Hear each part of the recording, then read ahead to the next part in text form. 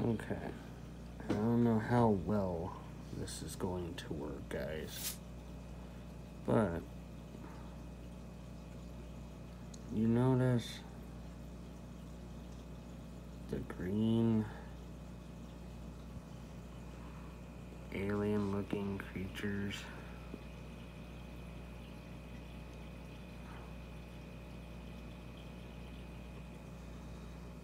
There we go, that might work a little better. Okay. Pretty good example of them. That is Hydra. But these are probably some of the most deadly creatures you can have in an all shrimp tank. They have, and I apologize, but there's no way I can get a close enough zoom in on them. You can kind of tell on that one how you can see like this aura around the head. That's actually a ton. Well, not a ton. It is probably a good 20 or 30 tentacle-like items or arms, appendages. And sorry about the shaky camera work.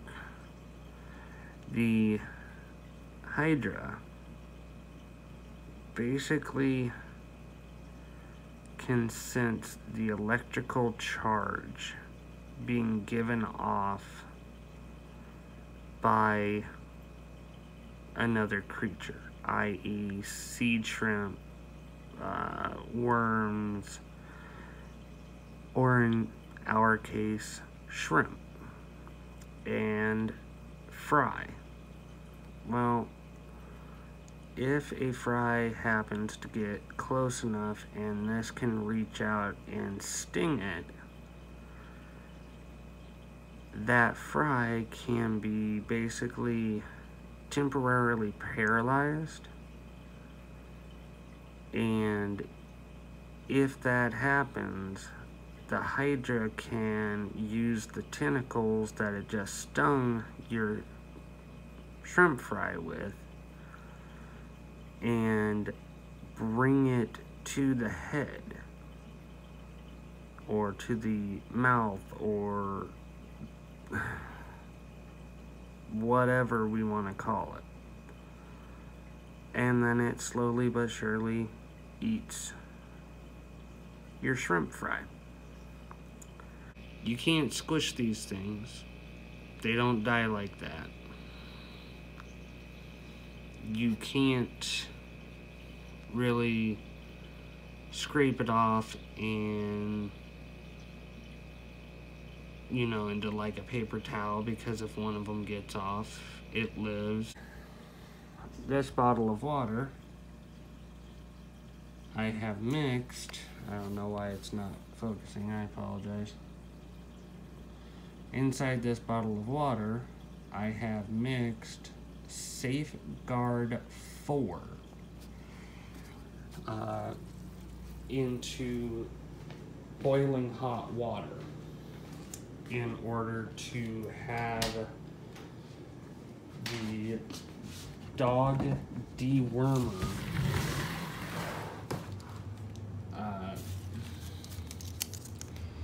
it's a dog dewormer, Safeguard 4, and you're looking for the fenbendazole.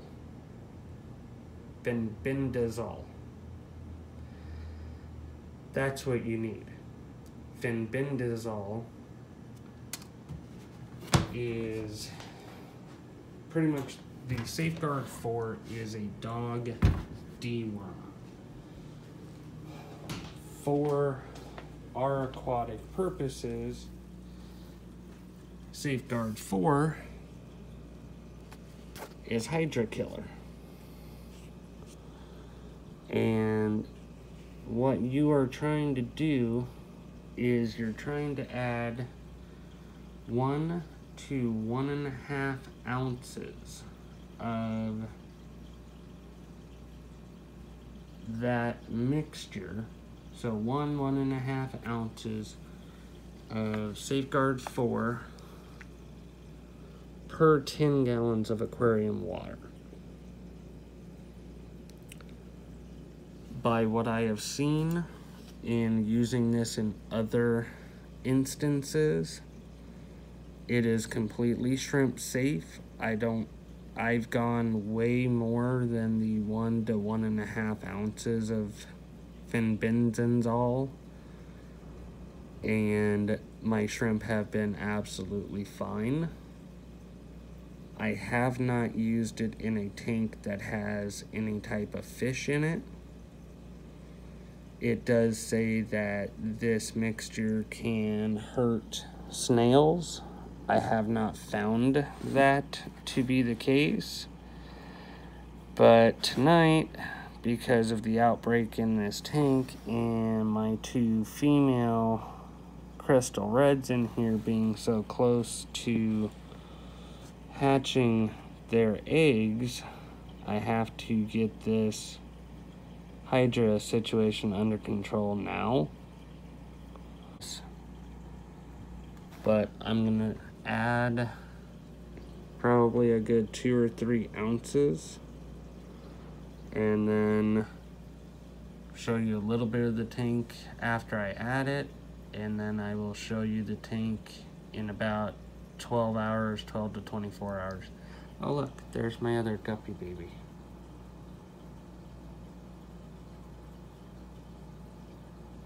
Pretty cool. And that is what it looks like when you add the mixture to the tank. It's going to cloud it up. But again, you give it 12 to 24 hours. The shrimp do fine.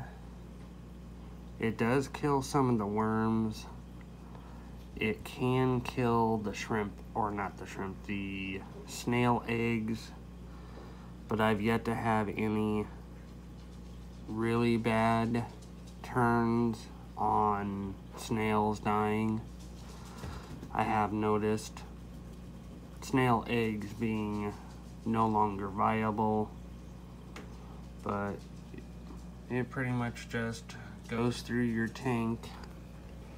You won't even notice a huge difference within the Hydra in that first little bit. See, they're still just being them. But as this breaks down a little bit more into the molecular makings of the H2O and of all of that, some enzyme within that fenbendazole